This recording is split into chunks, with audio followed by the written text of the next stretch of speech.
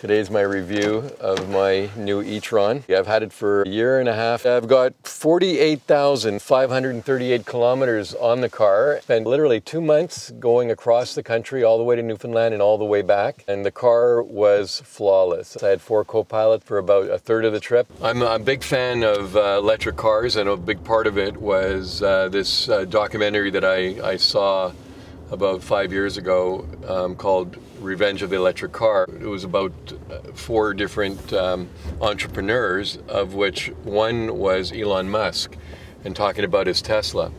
And I did some research after the documentary. I was really blown away. I went online right afterwards. I got a lot more information on the Tesla. And I talked to Marianne, my wife. I said, I want to get a Tesla eventually. We planned to get the Model 3, which was a more affordable version. The Model S, which was their premium car. Stood in line when it was released. We were going to take the car, once we got it, to Newfoundland. Unfortunately, she passed away a few years later, just when the Model 3s were being delivered. I needed a car for my business. The Model X was the other option, except I didn't really like the design of the gull-wing doors. You couldn't put a roof rack on top of the car, and quite often I'll have something to put on the top of the roof, like bicycles, ski box, or a surfboard. I just felt more comfortable using more of a conventional car, just regular doors. Because Marianne was an Audi owner, she was getting the newsletters from Audi into her inbox talking about their new car called the e-tron. I was impressed with what Audi was planning on doing. When the time came to make a reservation, which was refundable, I put down $1,000, the minimum required. 3 days later, I got an email from Audi Canada saying we would like to invite you to San Francisco for the global launch of the new e-tron, and all expenses paid. Not only had the displays, but they had the actual designers and some of the top executives doing small meeting room presentations. I got to meet also the executives, like the president of Audi Canada, the product manager, the marketing managers. I decided to go forward and get the Audi. I got the car July 25th, and a week later I went on my trip. I've never been happier with an automobile in my life. Not only because it's a very luxurious car and very comfortable, but just the way it drives. I mean, it's just amazing. It has instant power. It's so quiet.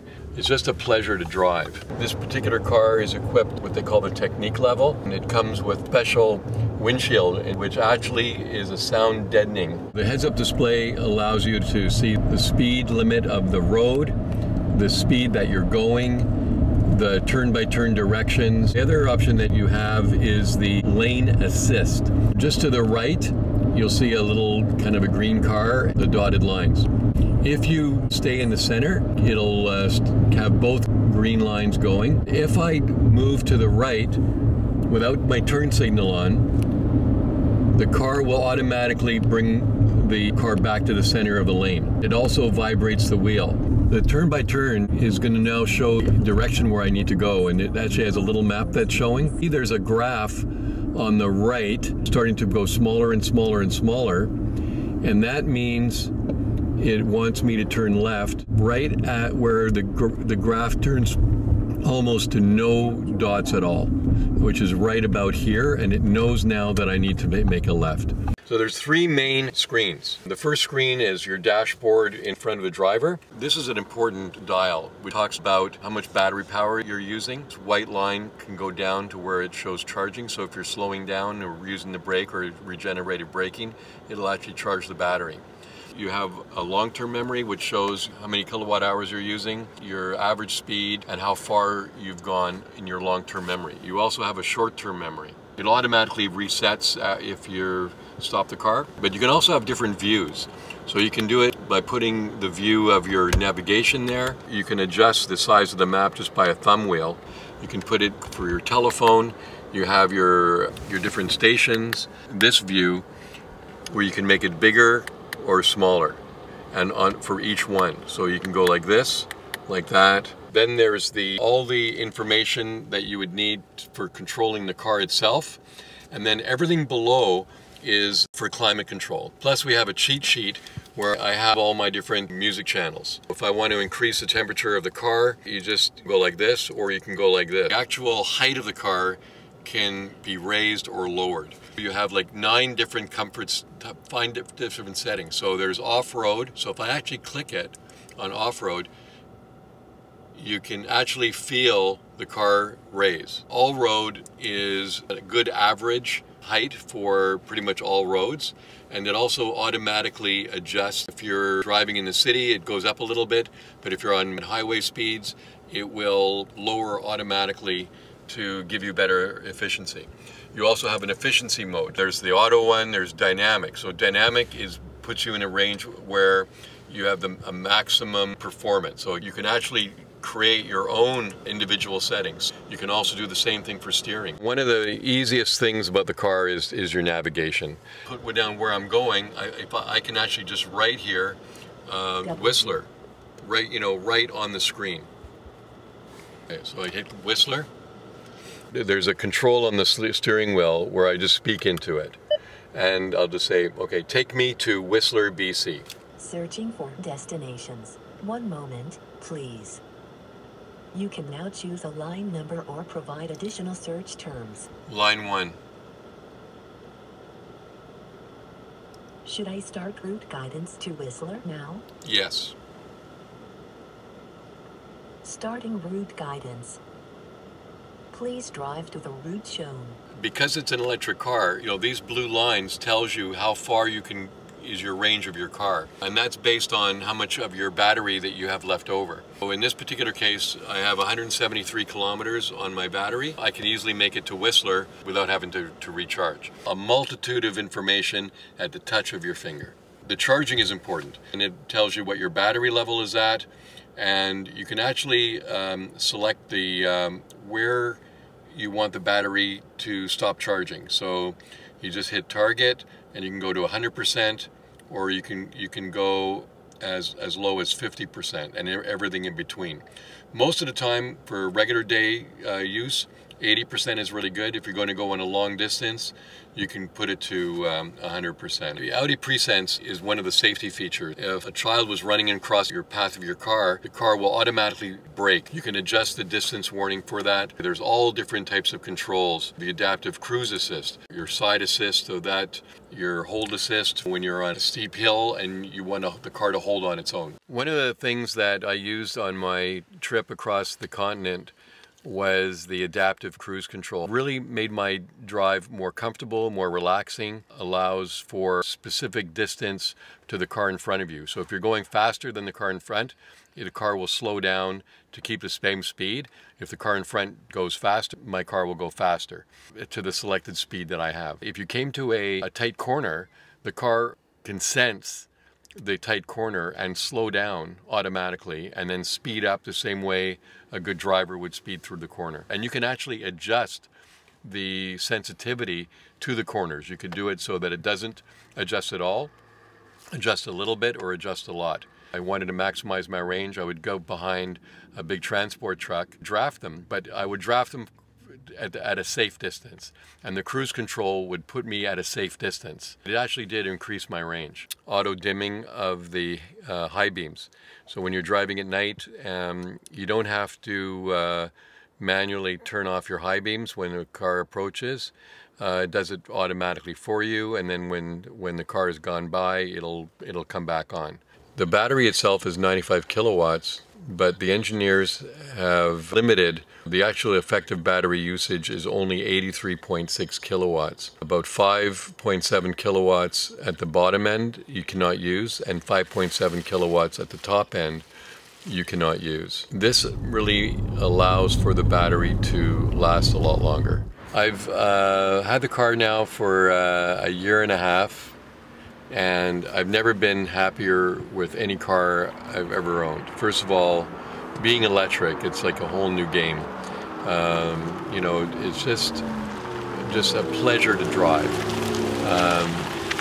Using on my trip that I did in the summer of 2019, I used the adaptive cruise control, and you're able to really have a relaxing drive. It's really, when you finish your day's drive, it's just been really comfortable. You don't feel really tired or stiff afterwards. The car is really comfortable. You know, the car drives beautifully in the snow. So, you know, when the following winter, you know, I'm going through all sorts of, you know, incredible snowstorms, low temperatures, and the car still performed beautifully. Yes, the range was not as good because the battery, when it's very cold, does not give you the same range. But the fact that, you know, with knowing where all the charging stations are, through either the car's navigation or plug share, I'm able to still charge, you know, with no difficulty. And as I've had the car longer now, when I first started, compared to when I first started, you know, the infrastructure of where the chargers are, you know, was, you know, few and far between, especially in northern BC. But now, you know, Petro-Canada has been implementing high-speed chargers all across the country. BC Hydro has added way more chargers. So, for example, from Prince Rupert to Jasper, I mean, it was a real struggle to get across. You know, it was only level 2 chargers. Now there's high-speed chargers along the entire route, and also going from Vancouver to Prince George. Now there was like just like 2 or 3 high-speed chargers. Now there's like 5 or 6. So there is really, I'm finding is that there's more electric cars, there's more chargers, and you know, charging your vehicle on a long trip, it's not a problem at all. And of course, when I'm at home now, and you just plug your car in at home, it's just really simple. It takes less time, less money to charge than going to a gas station. I did have, you know, basically trouble-free driving. The car's been really flawless, but there has been a few incidences which I should tell you about. The first part of my trip, I was using the electric vehicle charging cable, and it was pouring rain, and the cable was in a big puddle. And when I used it a few days later in Medicine Hat, you know, it just didn't work. So that cable had to be replaced, and Audi was able to replace it within a few days. They had one ready for me when I got to Winnipeg. The other thing that's happened, I did have an issue with running out of windshield washer fluid. Every week it would be like empty, and that didn't make any sense to me because I wasn't even using the windshield washer fluid. So what happened there was we found out that there's sensors that the windshield washer needs to be used for to clean them, and the sensor was faulty, so it was continually cleaning the sensors and ran out of windshield washer fluid. So once the sensor was fixed, never had that problem again. Another issue was one of my taillights burnt out, so they had to replace that. And then another issue was there was a leak, you know, coming on my headliner. Water was coming from it. I didn't know exactly how that happened, but I think there was a leak in the sunroof or something. But they fixed that very quickly. And other than that, you know, nothing. I mean, the car's been great. There's been no issues whatsoever other than what I just mentioned, and those were really very minor issues. Okay, there it is. There was a 20-inch, which came standard, a 21-inch that was, you know, really fancy, and then there was the 19-inch. And I chose the 19-inch. They came with real summer tires. The other ones all came with all season. And the reason why I chose the 19-inch is because they had more of they were designed to be more aerodynamic, and the wheels with a very low rolling resistance. Now, what you're looking at here are my winter tires. The ones that came with the car were true summer tires, and the rolling resistance, I would say, was excellent and gave me a good 5 to 10% better range compared to somebody using a 20 or 21-inch. The Audi comes with a spare tire. You would think that every car would come with a spare tire, but all the Teslas do not. they did not come with a spare tire. So you can see, there it is right there. Here you have an extra storage spot right there. There's a lot of room in the trunk, and if you need more room, all you do is you hit this lever and it automatically pops down. I just wanted to show you the extra storage that you have right here. What you need for the spare tire. This is the compressor to add air to the tire, and your jack. Shows you where the car is. That's really cool.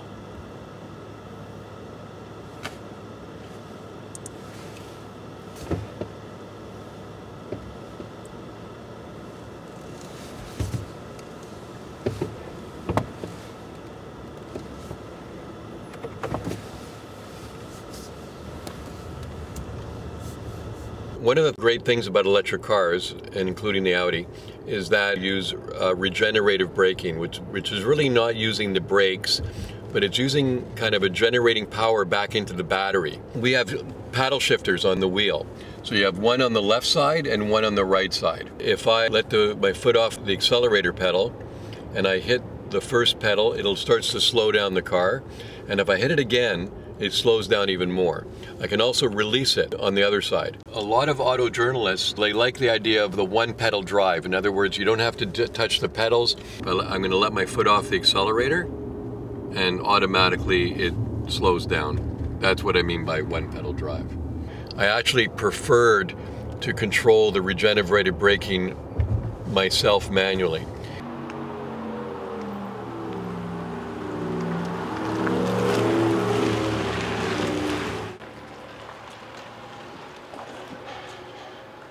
When I come home, I just open up my little charging port right here.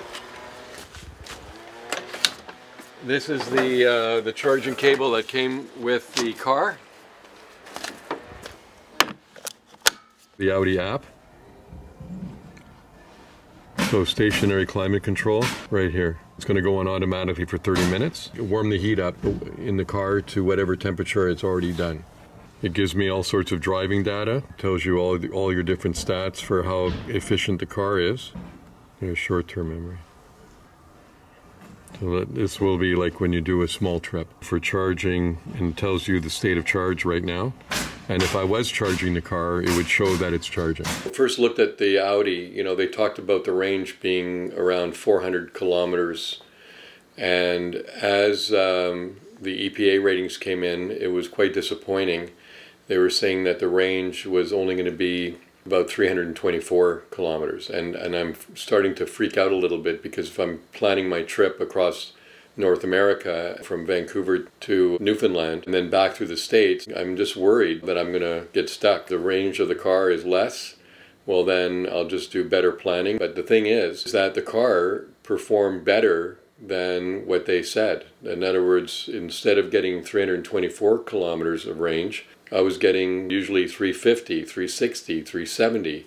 In one case, I think I got well over 400, like 420 kilometers of range. I created a charging log to show my actual ranges were, and my charging log is on my website. Put the date, the location, the type of charger, whether it's a level 2 or level 3. Level 2 is an AC charger, which takes a lot longer to charge compared to a direct current or DC or fast charger called level 3. At home I have a level 2. It takes about 10 hours to charge my battery from almost empty to full. Level 3 charger delivers 50 kilowatts per hour. As the battery gets full, the last 20% it goes a bit slower. If a 95 kilowatt hour battery, let's say down to 5%, and the charger is a 50 kilowatt per hour charger, that means that my battery should be charged fully in about an hour and a half. I was impressed with Audi was that they were coming out with what they called super fast chargers. Instead of a 50 kilowatt charger, which is mostly what's being used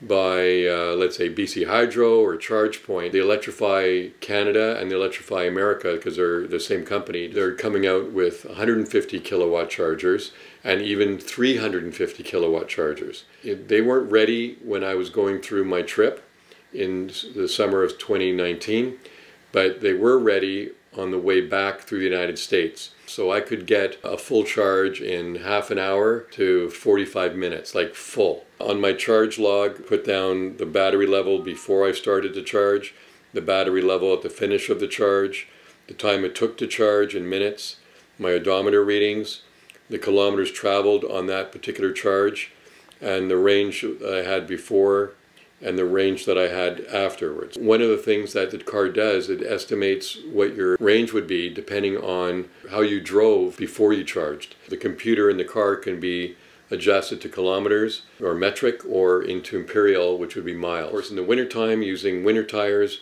my range is lower because there's more aggressive tread. Colder temperatures definitely affect the range. My ranges drop in the wintertime to as low as 250 kilometers. What does Audi mean to me? It just means great quality, great build quality, solid ride, fantastic interior, incredibly comfortable seats, all the luxury features that you would expect from Audi. Just overall, it just puts a smile on your face.